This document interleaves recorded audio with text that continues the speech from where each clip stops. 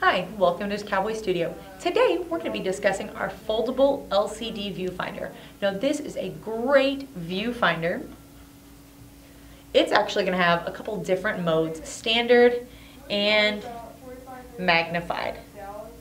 Now first, when you receive your package, you're going to receive it here in this box. It's going to come with your foldable LCD viewfinder, as well as your frame, and then of course a nice neck strap for it. Now this neck strap is great. Once you attach your LCD viewfinder to it, you can actually simply just hang it on your neck when you're not using it. This way it doesn't get damaged or ripped off your camera. Now when you do need it, you can actually simply remove it here and attach it to your camera.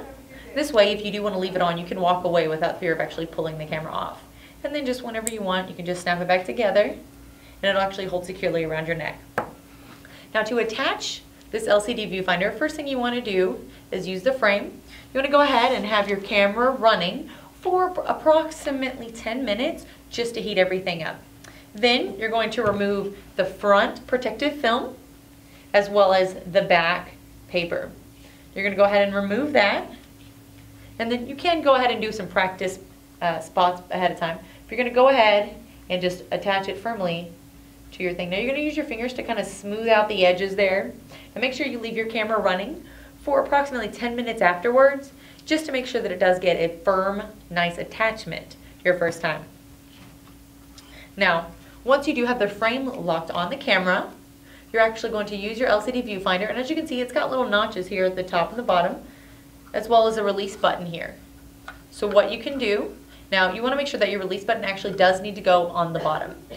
You're going to go ahead and using the top, you're going to put it, make sure it's in the groove, and then you're going to go ahead and snap it into place. And that's going to securely lock that frame on there, so it's not going to be able to move at all. Now, you can use it to look at your LCD screen this way, or you can actually flip this up and actually use your viewfinder and use it magnified that way. Now this is great. One other thing is that it does block out a lot of the light, so that when you're viewing your pictures on your viewfinder, it's going to give you more of a true color versus having light seep in, which can tend to fade your pictures and not give them what your picture is going to actually look like.